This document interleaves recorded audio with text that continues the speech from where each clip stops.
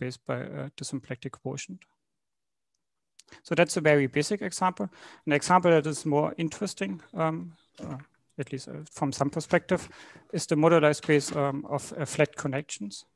So what you're looking at there is you have a compact surface S, and you fix a G bundle over this surface, and you look at all the connections that have a flat curvature.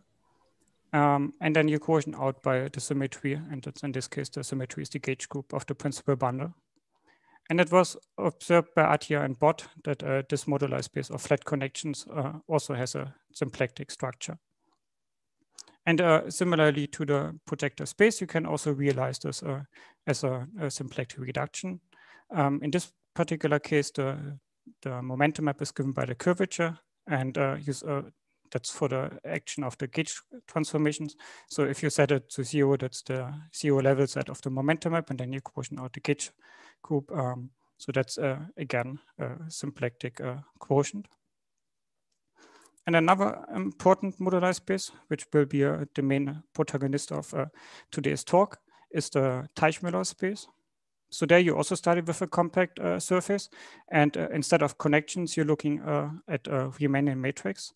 And what you require is that these Riemannian matrices have curvature, scalar curvature, which is given by -1, constant scalar curvature -1. And the diffeomorphism groups that preserves a given volume form is the symmetry. And you quotient out usually by the identity component to get a Teichmüller space. If you quotient out by the full diffeomorphism group, you get the Riemann moduli space, which has some singularities. And it's also a pretty fundamental observation by Weil and Peterson that there is a natural symplectic structure on this Teichmüller space. And then you sit down and think, okay, like then the scalar curvature, I mean, if you look at these and compare them to a symplectic reduction, you want to realize this Teichmüller space also as a symplectic reduction because it looks like one. So you want to say that the scalar curvature is the momentum map, then you set it to -1, that's the momentum level set, and then the diffeomorphism group should be the symmetry.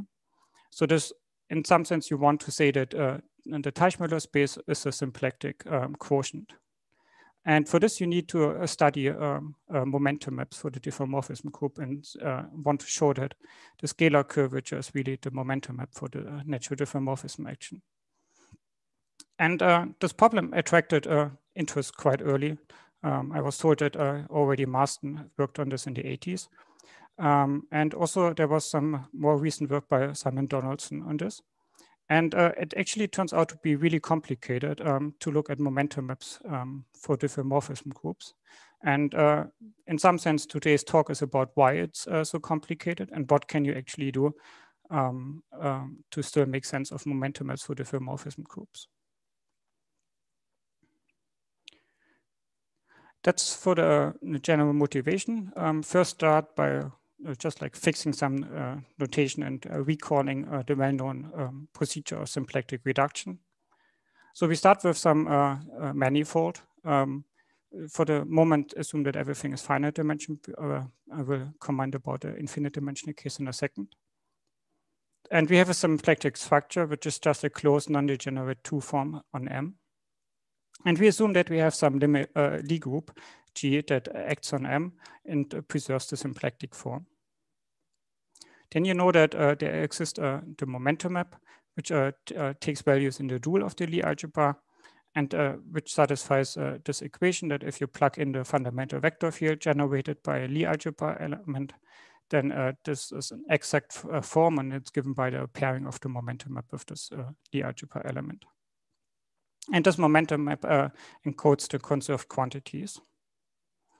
And the really important procedure of symplectic reduction, which was introduced by Marston and Weinstein, says that if you have a momentum value that, and you look at the inverse image of the this momentum value under the momentum map, and you quotient out the stabilizer of the momentum map, momentum value, sorry, then you get again a symplectic manifold. And that's at least under some certain regularity conditions, for example, that the action is free and proper. So that's the well-known procedure of symplectic reduction. And in our setting, we are working actually in infinite dimensions. So the next thing I want to discuss is which problems arise once you go to the infinite dimensional theory, and which problems you have to face if you want to work with infinite dimensional symplectic geometry. And the first one is already coming up. The first problem is already coming up when you want to say what actually is a symplectic form. So usually you say that in finite dimensions, you have this the non-degeneracy condition. And what this means is that that you have this map assigned to the symplectic form that maps a tangent vector to a dual tangent vector. And you say that this map needs to be surjective. That's or bijective in finite dimensions. And that's also a condition you can impose in infinite dimensions, but then you look at most examples and it turns out that this map is almost never surjective, but it's only injective. So you have to work with these examples where this map is not surjective, but only injective. And once you relax this condition that this map is only injective and not surjective, you get a lot of problems. For example, one of them is that and if you take twice of the, like you have a subspace of the symplectic space and you take twice its symplectic orthogonal, then in finite dimension, that's the same space again. And in infinite dimension, that's no longer true. So that's, in this particular, it's always, or like there are subspaces where this one is strictly bigger than the space that you started with. And then, for example, this property is really used in the bifurcation lemma that tells you something about the kernel and the image of the momentum map. So the bifurcation lemma is wrong because, or like doesn't hold anymore in infinite dimensions because you have this property that the double symplectic orthogonal is no longer the same space. And there are even more problems. For example, the Darboux theorem no longer holds. There's a famous counterexample by Marson from the 70s already, which shows that in infinite dimensions, the Darboux theorem fails. So this means also that the classical proof that you have, for example, for more involved normal forms like the Mahler-Guneman-Sternberg normal form also doesn't work anymore. So that's already kind of like problems that you have to face if you work in the Banach setting. But there's even more trouble coming because usually you are not even in the Banach setting. So what do I mean with this is that many symmetry groups that you want to look at are not Banach Lie groups. So one of the most important examples of this is the diffeomorphism group. So if you want to say that a diffeomorphism group with a certain Sobolev or smooth grading is a Banach Lie group, then you would say that the multiplication needs to be smooth map. And in this particular case, the multiplication is just given by composition of diffeomorphisms. And if you take the derivative, then you say, see that there's this, that you take the derivative of one of the diffeomorphisms.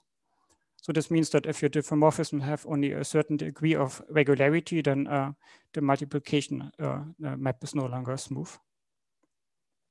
So this means that in particular that you're not working any longer in the Banach setting. And you need to go to a more general setting, and that's the Fréchet setting, the Fréchet category, because the smooth diffeomorphism group is really a Fréchet D group, or the group of diffeomorphisms, smooth diffeomorphisms. But once you want to work in the Fréchet setting, you have the problem that there is no longer easy inverse function theorem. There's one, but it's that's the Nash-Moser inverse function theorem, but the conditions to apply this inverse function theorem in the Fréchet setting are way more involved than the usually inverse function theorem, for example, in the Banach setting. And then there is even more trouble coming, and that's the particular case that our standard example that you kind of like start kind of like as a basic example of symplectic geometry, and which is also the model case, is no longer actually in the category that you're working on. So if you have a Fréchet manifold, then the cotangent bundle is no longer a smooth bundle. The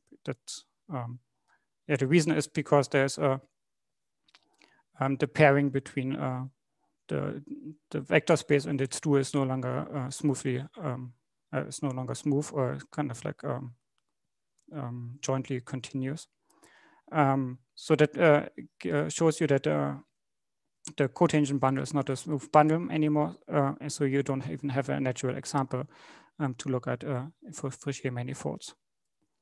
So these are kind of like I don't want to demotivate you with the slide, and don't want to say like you shouldn't look not look at infinite dimensions. It's just like that the infinite dimensional setting is way worse than what you used to from finite dimensional symplectic geometry.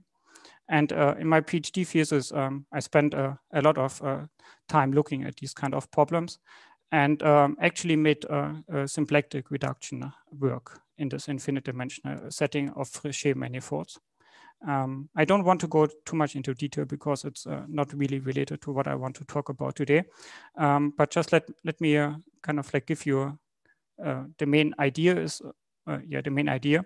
And that's not just like working with the Darboux theorem, which gives you in finite dimensions the normal form that you want for your momentum map, but instead you use ideas that were developed for moduli spaces, and these are the Kuranichi structures, which give you a normal form for the momentum map and not a normal form for the symplectic form. But that's already enough for symplectic reduction. And that's you can use to do a symplectic reduction in infinite dimensions. Okay, so that's for the general problems that you have to face if you want to work in infinite dimensions. And now we look at I want to look at a particular example where we see the first time the diffeomorphism group acting, and also which is in some sense the new model space that we want to look at, because mapping spaces are, so the cotangent bundle was no longer an example of a symplectic manifold, so we need some overnight spaces to work with, and the mapping spaces are in some sense the most natural candidates that we can look at for infinite dimensional symplectic spaces. Okay, so what we have is a compact manifold S that is induced endowed with a volume form, and we are looking at some symplectic manifold M. And we look at the space of all smooth functions from S that takes values in M. And we can define in a symplectic structure on this space. So if I want to define a symplectic structure on this infinite dimensional space, I first need to say what are the tangent vectors at some given function. And these are the vector fields along this function. So our symplectic form on the space takes 3 arguments. The first one is a smooth function, and then x and y, which are tangent vector fields along this function. And I need to produce a number. So there's kind of like only one canonical way to do this, essentially. And the way what you do is that you have 2 tangent vectors on M. You plug them into the symplectic form, and this gives you then a function on S, and then you integrate this function over the volume form that you have. And then you can see that this one is really non-degenerate. That follows essentially because the symplectic manifold or the symplectic form on M was not degenerate, and then you can also see that it's a closed two form. So we have a symplectic structure on the space of smooth functions. And this space of smooth functions carries a natural action of the diffeomorphism group of S. So that's just like by precomposition. And you see that this diffeomorphism group acts in a symplectic way, so it preserves the symplectic structure that we just defined.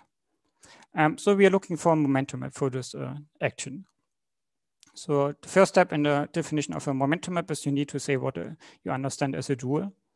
And for this, you identify the space of vector fields that preserves the volume form with the n-1 forms that are closed. That's just like plugging the vector field that you have into your volume form to get an n-1 form. And then there's a natural pairing between n-1 forms and 1 forms, where you just take the wedge product and then integrate over S. And then you see that the dual is naturally identified with the space of 1 forms modulo the exact 1 forms. And that's at least the regular part of the dual. And then there's the first observation is that if your symplectic form is exact, then you actually have a momentum map. And this momentum map is given by essentially the pullback of the preform. So you have a preform that's a 1 form, you pull it back by a function to get a 1 form on S, and then you take the equivalence class modulo the exact forms, and then you can show the using essentially only partial integration and the Cartan formula that this one is really the momentum map. For the diffeomorphism action defined with respect to the symplectic structure. So the question is, okay, so that was for exact symplectic forms. What happens if we have a not exact symplectic form on M? And then it turns out that there's actually not a symplectic form, not a momentum map. And the reason is that you can actually calculate the obstruction. So if you have, like, usually in symplectic geometry, you have an obstruction for the existence of a momentum map. And if you want to calculate this for this particular example, it's essentially saying that the pullback of the symplectic form needs to be exact. So omega doesn't really need to be exact themselves, but the pullback for every smooth function on S needs to be exact. And if you kind of like turn around this argumentation, then it actually says that you have some conserved quantities that are obstructing the existing of a momentum map in the classical sense. And that's something that I want to explain now in more detail. And for this, we look at some very simple example of a finite dimensional case where we also don't have a momentum map. So that's, we look at the torus, and that's a torus with the standard volume form as a symplectic form. And we look at the natural U1 action that's just given by rotation in one of the S1 factors. And it's well known that it doesn't have a classical momentum map. And the reason is that if I have the fundamental vector field generated by, and plug it into the symplectic form, I get d of theta, where theta is the angle that is kind of like the other angle, which is not acted upon by the U1 action. And that's, of course, a closed form, but it's not exact. And to say that there actually exists some kind of momentum map for this particular case, McDuff introduced the circle-valued momentum maps. And in this particular case, we can say that there exists a momentum map in this U1 spirit by saying that the momentum map is essentially the projection on the second U1 factor. And this already gives you some interesting new conserved quantities. Namely, for example, you can say that if you start with some closed path in the torus that's depicted here on this picture in blue, and you kind of like flow along it with some Hamiltonian that is invariant under the U1 action that you're looking at, then you get some deformed circle. But because you have this momentum map, and this momentum map is also conserved, you know that, for example, the winding number of the composition of the circle with the momentum map, which is a map from S1 to S1, so it has a well-defined winding number. And you know it because the momentum map was conserved, you also know that the winding number of this composition is preserved.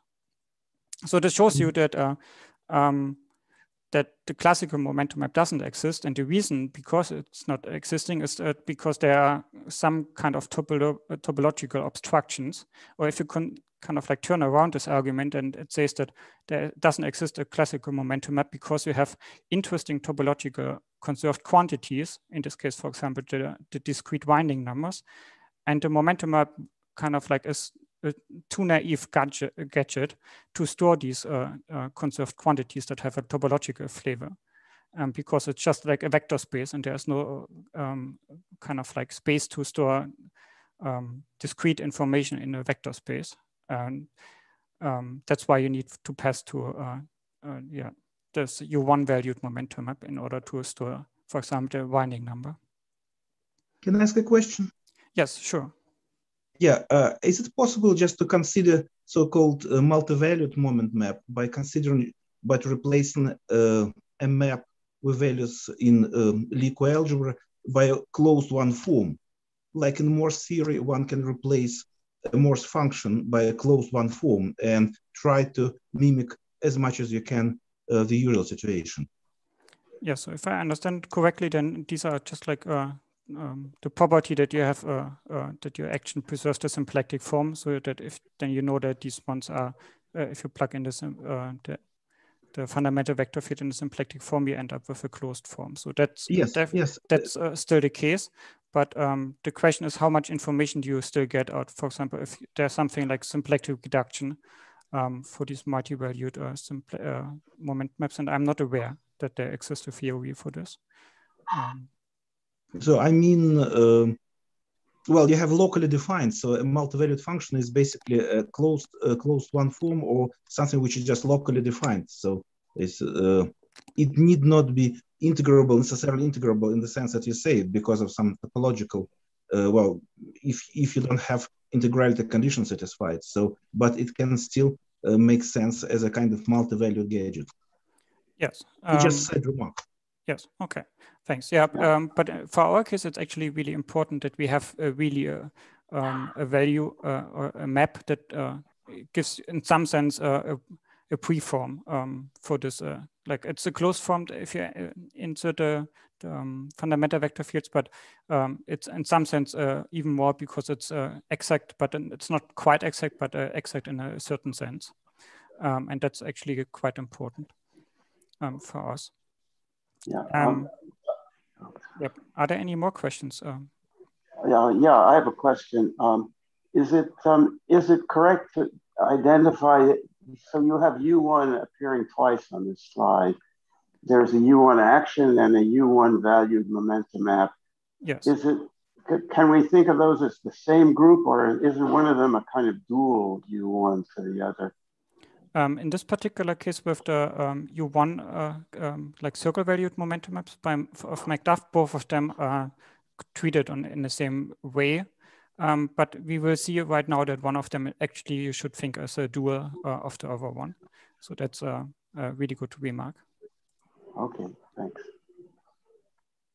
Yes, and actually, yeah, let's turn to this. So the idea would be then to generalize this circle valued momentum map to a momentum map that is taking values in some kind of space, so that we can apply this to the diffeomorphism group and the action of the diffeomorphism group. And the tool that we're using comes for the Poisson geometry. And I mean, there needs to be a reason why I'm invited here to speak at the Poisson conference. So the gadget that we are coming or looking at is the Lu-Weinstein momentum map. And it's defined as follows. So you start with a Poisson Lie group. That means that it's a Poisson manifold, and the group multiplication and inversion are Poisson maps. And then you define, see that the Poisson tensor needs to vanish at the identity, and you define its linearization, which gives you then a map from the Lie algebra to the wedge product of the Lie algebra. And it turns out that because you started with a Poisson tensor, then you see that the dual map of this epsilon satisfies the Jacobi identity. And so this gives you then a Lie bracket on the dual of the Lie algebra that you started with. And then you can look at the dual Lie group, which is just a unique connected and simply connected group that you that integrates this dual or the Poisson the Lie bracket on the dual of the Lie algebra. So that's the definition of the dual Lie group. And now we have some Poisson manifold M with some Poisson tensor omega. And we have a Poisson action of the group. So I remind you that this means that this map, that the action map is really a Poisson map. And that doesn't mean that for each fixed G, the action preserves the Poisson structure on M. And in this setting, Lu and Weinstein introduced a group-valued momentum map. So that's a momentum map that takes values in the dual Lie group and satisfies this equation that for each value of the Lie algebra, you consider the left invariant. You view each this Lie algebra element you view as a covector on the dual, and then extended by to a left invariant one form on the dual, and then you pull it back by the momentum map to get a one form on M, and then you plug this one form into your Poisson tensor, and you require that this one is given up to a sign by the fundamental vector field. And if you then look at the particular case of a symplectic manifold, so the Poisson manifold that you started with a symplectic, then this equation actually comes down to something that looks almost like the normal momentum map equation, except that you replace the exterior derivative of the momentum map by the left logarithmic derivative, which is defined in this equation. So that it's a nice theory, and this has a lot of applications. And we first thought that maybe we can use this directly in our setting, but we have really a strong problem, namely that it's not known, at least to us, if these diffeomorphism groups that we're looking at are actually Poisson Lie groups.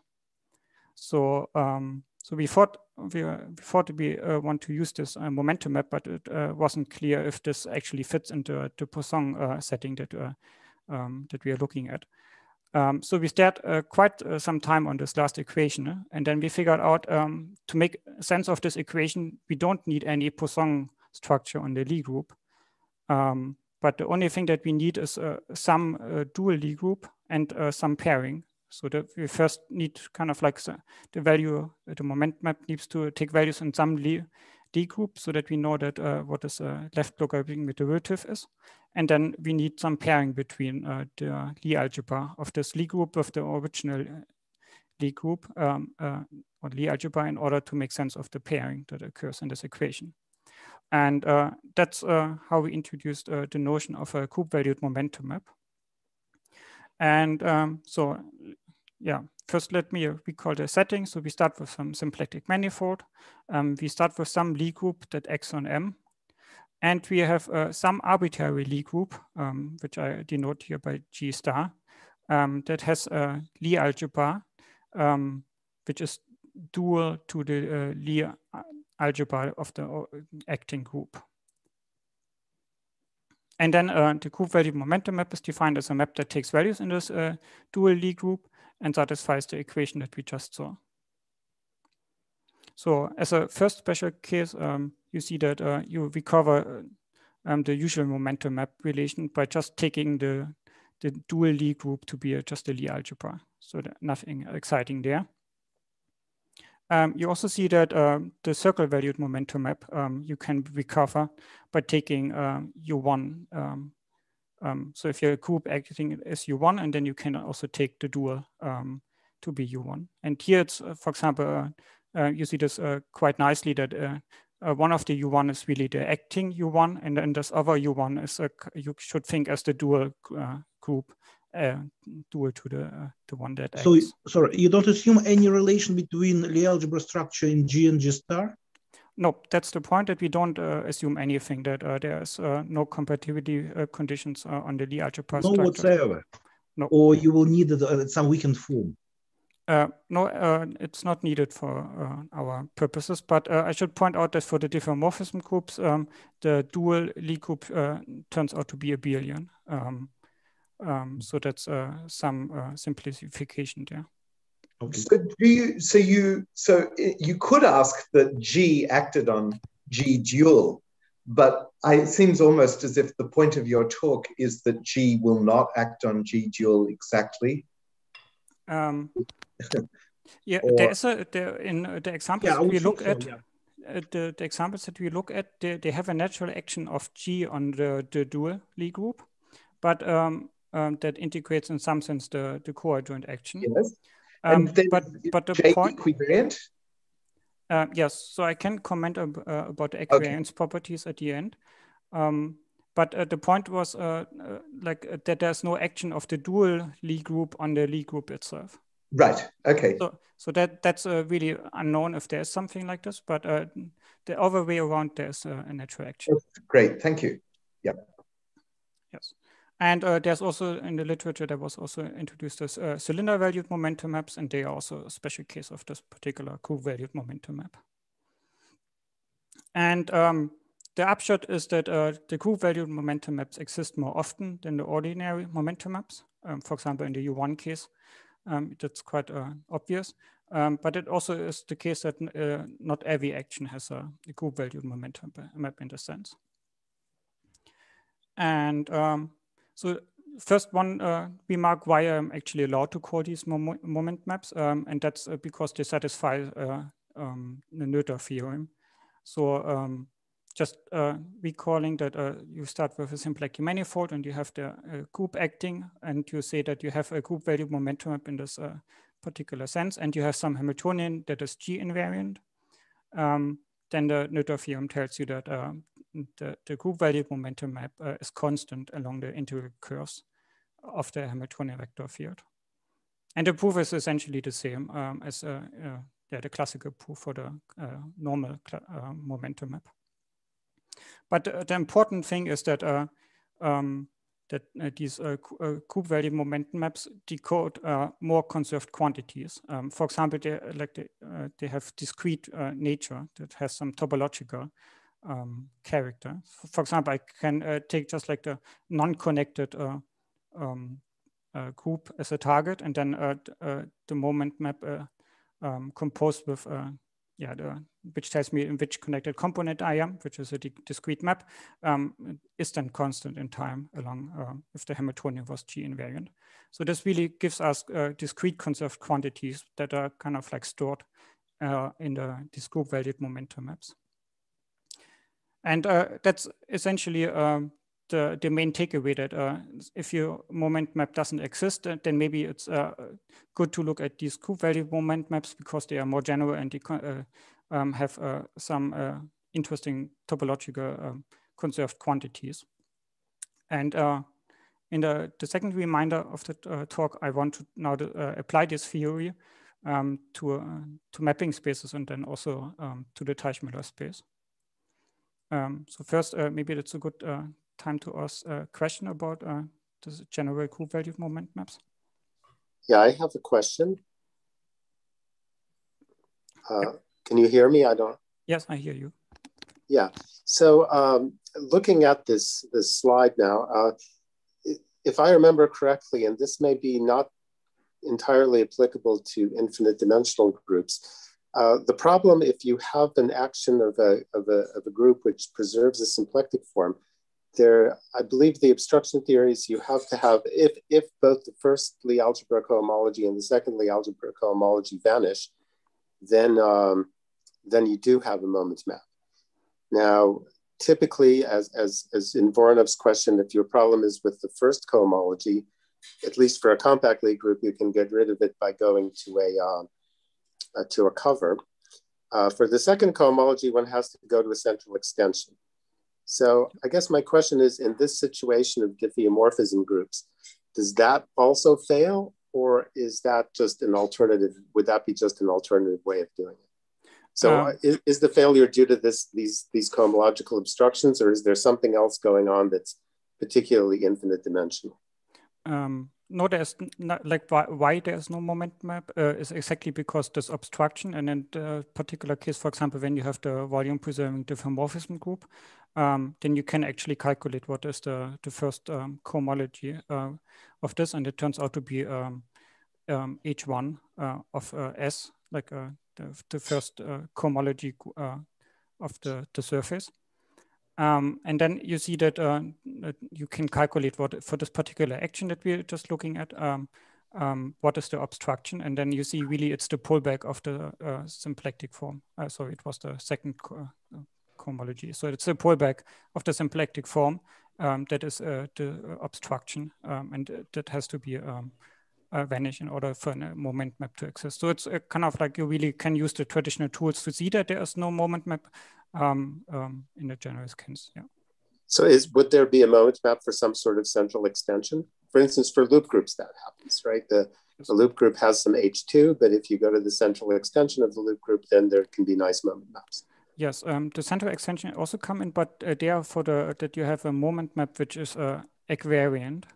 And that's actually right. One of the things that kind of like people use, that you have certain moment maps for diffeomorphism groups which are not equivariant. And then you can use, for example, the constant pre-quantization procedure to construct Lie groups that integrate central extensions or are central extension of diffeomorphism groups. So you can construct a central extension of diffeomorphism groups in this way. And that's actually a nice application. But for this, you need some sense of a moment map, and they don't always exist. I see. Okay, well, let me ask you afterwards. Thanks. Yep. Okay, I have a question also. Could you go back one slide, please? Yes. Yeah, so I assume that the only case in which this is interesting is when M itself is not connected. Yes, yes. Yes, okay. That's yes. all. But you see, like in these particular cases that we're looking at function spaces and so on, so they have a really hard to understand topology.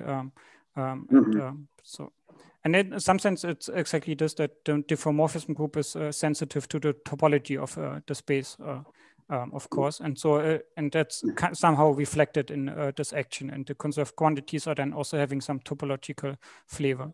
And yes. Yeah, so the diffeomorphism groups can certainly be non-connected. So, yes, exactly. So let's return to this example of the mapping space. So the setting is as before. We have a compact manifold, the volume form, and the target space as a symplectic manifold. And we look at the composition that gives you the diffeomorphism action. And as we have seen before, there exists a moment map if the symplectic form is exact. So what happens now if we look at these group-valued moment maps? And the idea there is to give some geometric geometric meaning to this dual space. So we saw that the dual space of the volume-preserving vector fields can be identified as one forms modulo exact one forms. And so to give this some geometric interpretation, you can think of a one form on S as a connection one form on the trivial bundle. And then if you continue this line of interpretation, then it's natural to view smooth functions on S as gauge transformations or gauge algebra. And in this sense, you see that the space of connections on the trivial bundle modulo gauge transformations can be naturally identified with the dual of the Lie algebra of volume preserving vector fields. And that naturally leads to the following idea, that we take the dual Lie group that we started with to be the group of all isomorphism classes of U1 connections or U1 bundles with principal U1 connections, modulo gauge transformations. So if there's one thing that you want to take away from this talk, then that's please this one, that the volume preserving vector fields are in some sense dual to the group of isomorphism classes of U1 bundles with connection. And as you see, this particular group has two properties that are really important for us. Namely, it's not connected. In this particular case, group U1 bundles are classified by their Chern class, and these are giving you the not like the connected components of this group. And that's also not bundles trivial. Sorry, are you bundles trivial or not necessarily, because you write S cross U1? Yeah, so like for the dual of the Lie algebra, they are trivial. But the point was that I want to have a group that integrates this Lie algebra or the dual of the Lie algebra. And because these ones were connections on the trivial bundle, it's natural to generalize this and say that I'm looking at the group of all bundles that are not necessarily trivial and look at isomorphism classes of connections on these bundles. And what's the group operation? It's if you think of these as tensor product? It's line bundles, then it's just tensor product. And addition of connections, basically. Yes, exactly. Yes. Okay, thank you. Yes, and this group is not connected because the bundles don't need to be trivial. So the connected component would be exactly the trivial bundles. And it's also not simply connected because you have the Jacobian torus, which parameterizes flat and trivial connections, and these are sitting in this group of isomorphism classes. So it's so the topology of this group is really complicated but well understood. And we use this for the diffeomorphism groups. And coming back to this example, so what we do now is we replace the target of our moment map by this this dual space, which is line bundles over S modulo gauge transformations. And then we have the following theorem that if we assume that our original symplectic manifold was pre-quantizable, so there exists a line bundle and a connection on this line bundle such that the curvature of this connection is the symplectic form, then the diffeomorphism group's action has a group valued moment map, and that's given by the pullback of this line bundle. And that's a natural generalization from this theorem before, where we had that if the symplectic form is exact, then we can take the pre-quantum bundle to be the trivial bundle, and then we recover with this statement the previous one. But the important case here is that our target is now no longer to be only the connections on the trivial bundle, but they can also have non-trivial topological information there. And for example, because it's the target is not connected, you get, for example, Clebsch variables for topological non-trivial configurations. And also this reformulation that it's not simply connected gives, for example, that you can recover the Liouville class of a Lagrangian embedding using this moment map picture as the conserved quantity for the diffeomorphism action. So there's quite some well-known topological information that can be recovered if you go to these group-valued moment maps. And for the remaining, I want to specialize to the Teichmüller space, which was our initial motivation, and see how these group-valued moment maps apply to the Teichmüller space. Just for some background and what is the Teichmüller space? So we start with some compact-oriented smooth surface. For simplicity, we assume that it doesn't have any boundaries. And topologically, of course, just characterized by their genius. And then if you pass to the universal cover, you see from the uniformization theorem, essentially that you only have three choices. And they are either biholomorphic to the Riemann sphere, to the complex plane, or to the hyperbolic plane. And that's also consistent with the Gauss-Bonnet theorem. And these examples have then constant scalar curvature of +1, 0, or -1. So this, from this picture, you see that already that the constant scalar curvature of 1 or 0 are essentially not very interesting, but the only interesting classes that you can have are constant scalar curvature -1 matrices. And So the Teichmüller space is exactly the moduli spaces of these interesting Riemann matrices. So you look at Riemann matrices that have constant scalar curvature -1. And there's an important theorem that says that the Teichmüller space is diffeomorphic to a cotangent bundle where the dimension is finite dimension and given by determined by the genus. And there is an important property that this one is carrying a natural metric. That's the Weil-Petersson metric. And under this diffeomorphisms with the cotangent bundle, it actually goes over to the natural structure on the cotangent, the symplectic structure on the cotangent bundle. So these you see that the Teichmüller space is a symplectic space, and the idea or the question is now, can we say that the scalar curvature is the moment map in some sense? And this is answered by the following theorem. So we first need to have a symplectic form on the space of all matrices that are compatible with some volume form. So we endow our closed surface with a volume form, and we look at all the matrices that are compatible with it. And the simplest way to define the most natural way is to define a symplectic form, is to realize that the metric spaces can be seen as reductions of the frame bundle from SL2R to U1. And these ones are identified then with the space of all sections of this associated bundle. And the observation here is that the SL2 to R over U1 is naturally one of the coadjoint orbits of SL2R. And thus has a natural symplectic structure.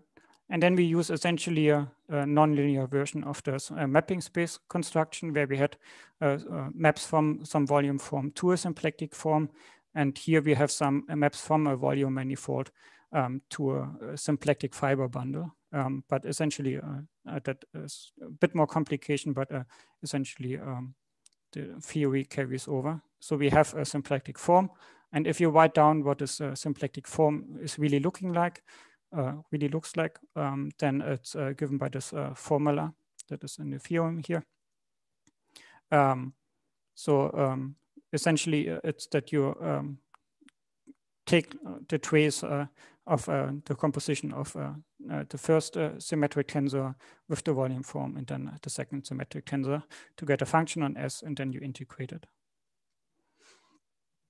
And then the statement of the main theorem is that if you take this, you can of course scale also the symplectic form, and if you take the right scaling to be an integer, then the diffeomorphism group has a group-valued momentum map, and it's given by this map that assigns to a metric its canonical bundle. So the canonical bundle. So on a surface you have a canonical bundle associated to each metric, and the complex structure that is given by the metric and the symplectic form.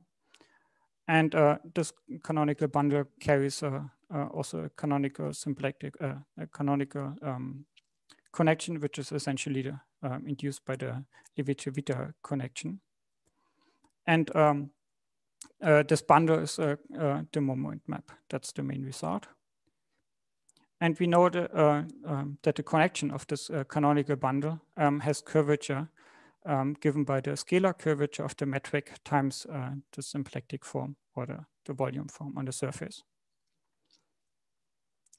So in this sense, we see that this problem, how the diffeomorphism groups, what is the moment map, is really telling you it's not the scalar curvature which is the moment map, but it's really the more integrated version, which is the canonical bundle. And in some sense, this theorem tells you actually that the name canonical bundle is really the right name for this, because it's the conserved quantity that is associated to the diffeomorphism, the volume preserving diffeomorphism group. And then we can use this observation to see, to really view the Teichmüller space.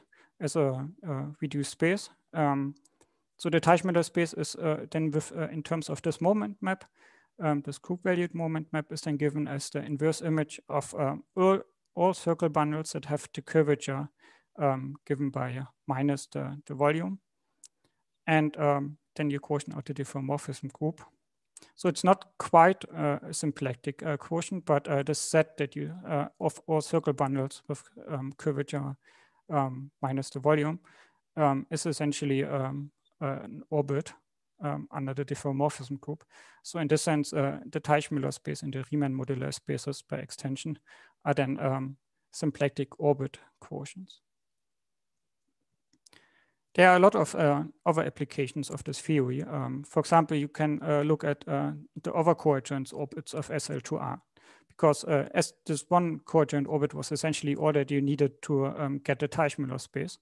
And so then you get, for example, symplectic versions to the other coadjoint orbits, which gives you the hyperbolic coadjoint orbits, gives you some hyperbolic version of the Teichmüller theory, and the parabolic coadjoint orbit gives you some form of weighted Lagrangian distributions on the surface. You can also go to higher dimensions, and that was actually one of the motivations of Donaldson, where this picture of the scalar curvature then gives you the Kähler-Einstein condition. And Donaldson used this idea of moment maps and the duality with geometric invariant theory to rephrase the equation that you have a Kähler-Einstein matrix in terms of some stability. And that turns out to be the Yau-Tian-Donaldson theory. And as I said before, you can also apply this theory to other settings. For example, if you apply this to the hydrodynamics, then you get Clebsch variables for topological non-trivial flows. So Clebsch variables for flows that have non-trivial helicity. And there's also some applications to Lagrange embeddings, and also to gauge theoretic modular spaces, for example, flat connections or Seiberg-Witten theory. And with this, I want to thank you for your attention. And I want to summarize shortly what I told you today. So I introduced these group-valued moment maps that were inspired by the Lu-Weinstein moment map in Poisson geometry. And we saw that they exist more often than the ordinary moment maps, but not always. And they have the important property that they encode certain discrete or topological conserved quantities.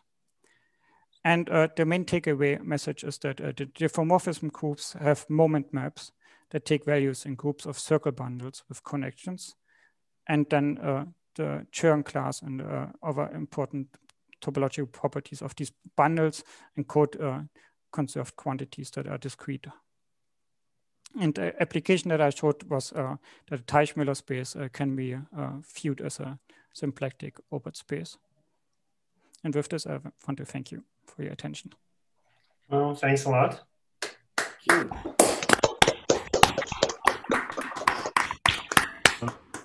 Well, please, questions or comments?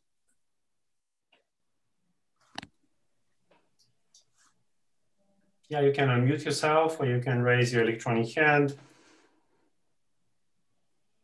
Yeah, Francis. Hi, thanks for the talk. I was wondering if you could say a bit more about applications to Lagrange embeddings. Yes. Let me go back.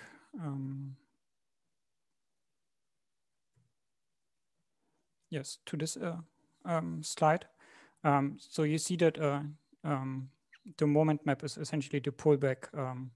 Yeah, or what you want to think is that the moment map is the pullback of the symplectic form.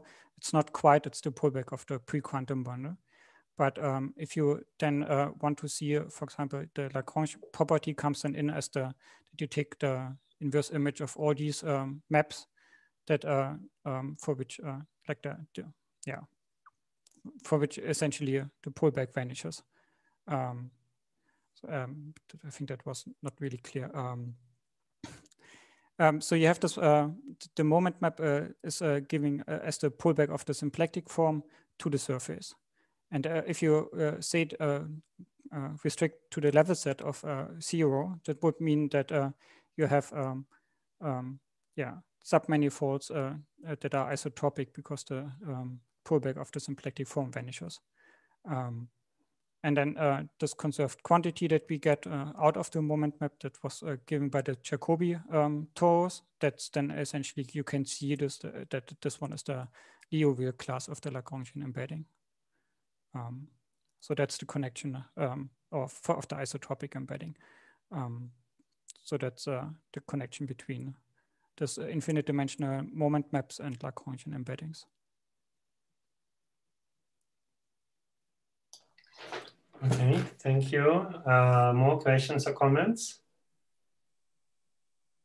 Perhaps in a similar vein, could you say a couple of words about those hyperbolic version of Teichmüller spaces? What are they, or what are they what are they doing geometrically? It's a really good question, actually. Yeah, so you start here, instead of taking the elliptic coadjoint orbit, you just take the hyperbolic orbit, and then you get similar formulas for the symplectic form and also for the group-valued moment map. So it's just like, instead of looking at Riemann matrices on the surface, you're looking at hyperbolic matrices. And so formally, everything works like the same, but the important problem. So hyperbolic means Lorentzian, or yes, what? Exactly. Yeah. So this would be, you would be studying some kind of moduli of Lorentzian structures. Yes, exactly. So these are Lorentzian matrices. So they have signature 1 and 1 on the surface, and they are also studied by physicists in terms of like because they're interested in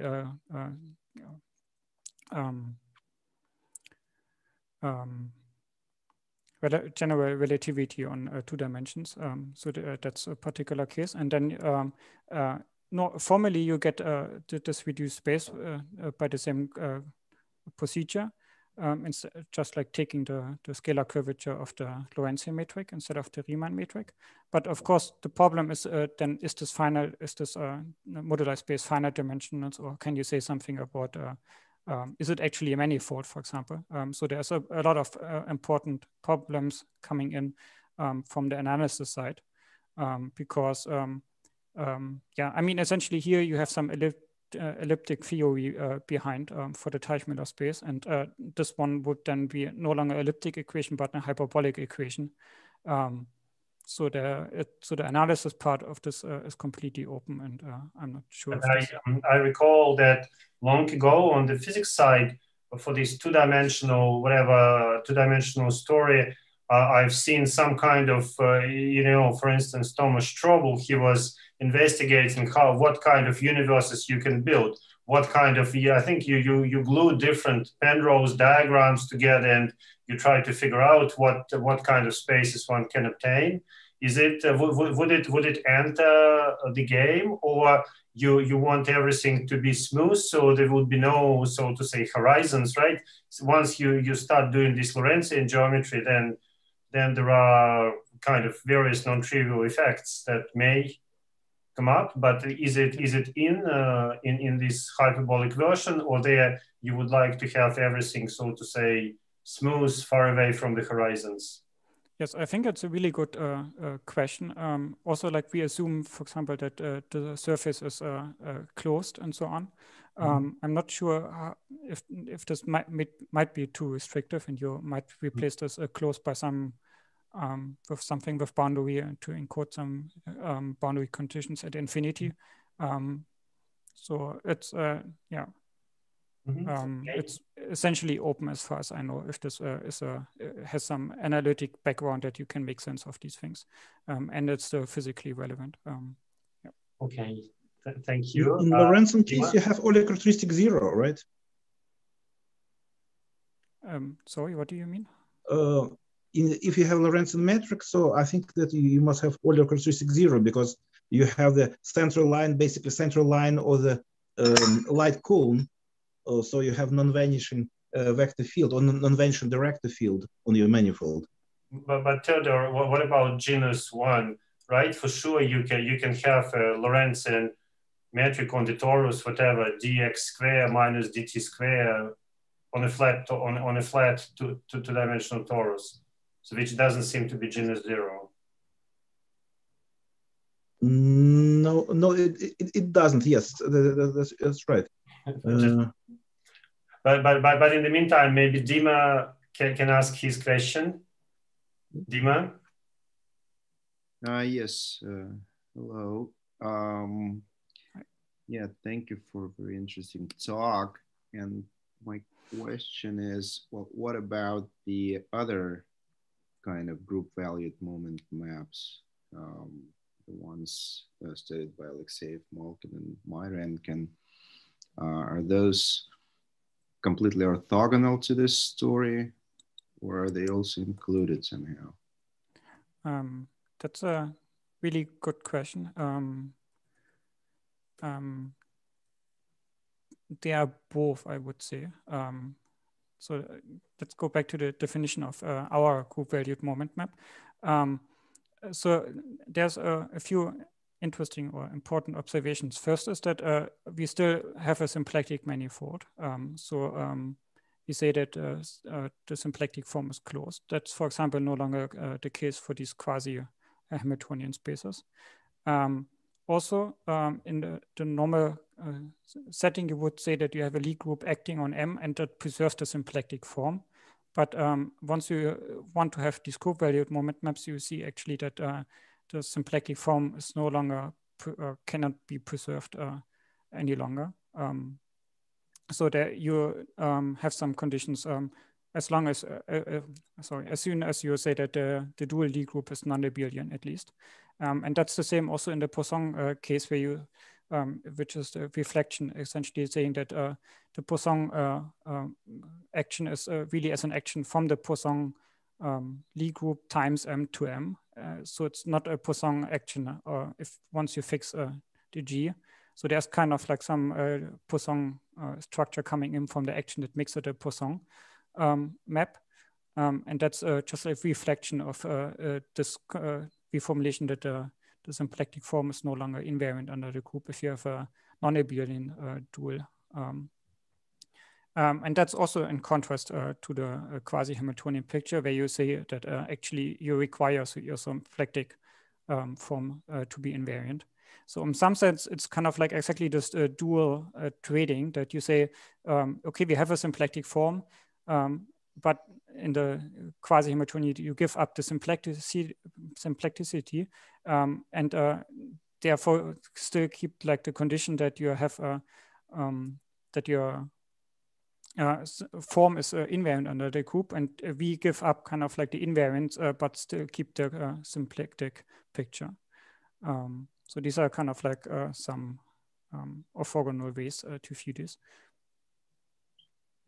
Okay, thank you. I maybe reformulate this a little bit. Well, if I recall correctly, one of the main motivations of introducing these quasi-Poisson actions and group valued momentum maps was to to apply to this this example of flat connections, moduli space of flat connections. So if you use this approach, you can avoid infinite dimensional spaces and groups altogether. Yeah, at the cost of introducing all these weird things like three form and so on. So have you tried to think along those lines, for instance, in the case of the Weil-Petersson metric? Like just, if you maybe do something like that to avoid these infinite dimensional Fréchet groups.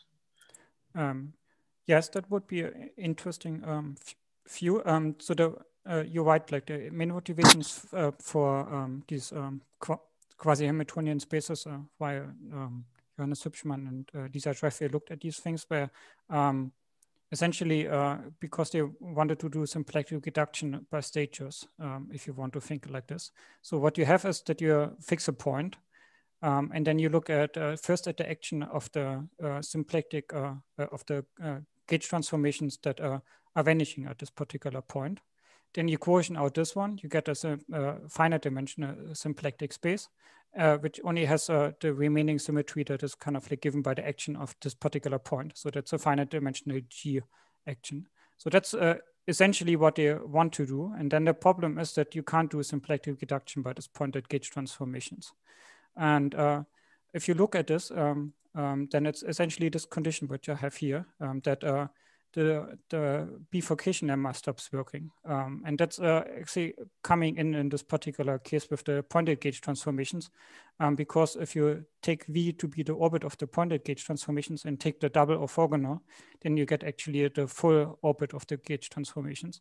So although your action is free, your moment map is no longer surjective, which is kind of like really an infinite dimensional phenomenon. And so you can't do a symplectic reduction with the pointed gauge transformation. And then that's kind of like, at least how I view this, is kind of like as a way out of this. You do this in some way formally and try to find something that replaces this first stage and come up with this quasi-Hamiltonian space. I'm not sure if this applies also to, as a second part to your question with the Teichmüller space. I'm not sure if there's a natural infinite dimensional group that you can divide out to get something finite dimensional that like as a kind of like step in between. In some sense, it's already that you have the Teichmüller space where you quotient out the free part, and then you have something that acts non-freely to get the Riemann moduli spaces. So in some sense, it's already like the Riemann moduli space is already a reduction by stages. Yeah, I'm not sure if there's something like a big enough group in between. Yes, well, fixing a point that you'd be talking about isometries then. Yes, but that's really fixing a point in this for this particular case with the gauge transformations acting on the space of symplectic connections. So that was where you needed to fix a point to get a free action. Okay. Thank you. Alan?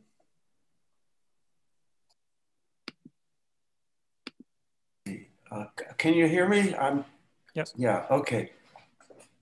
Yes, my question is whether it's possible or useful to use diffeology so that you can avoid the issues connected with the infinite dimensions, since you're not actually doing any analysis, it seems. Yes, so in this talk, I almost didn't do any analysis. That's true. Mostly ignored all the stuff that is coming from infinite dimensions. I think it really depends on what you want to do. If, like, of course, you can just like define, like go to the, do symplectic reduction and say that you have a diffeological reduced space. But then it depends a bit on what you want to do with your reduced space. For example, like, I mean, in some sense, you can also do this with moduli spaces, but people are really interested in the local structure of these moduli spaces because they want to integrate, for example, over the moduli space that was Donald doing with his invariance for the four-dimensional manifolds. So you want to integrate, for example, over these moduli spaces, or you want to study in Teichmüller space billiards and kind of like symplectic flows on this reduced spaces then. So for these things, I think it's really important to know that you have a local model and you know that you have a stratified symplectic space, for example, instead of just like some diffeological object. But it depends really on what you want to do. Yeah, I guess you could try to prove that the diffeological object that you get is actually a finite dimensional manifold or a variety. Yes, but I don't know any particular kind of like tools that allows kind of like wouldn't amount to a local structure anyway. So Yes, I mean, if you have these particular tools, then it might be a valuable strategy.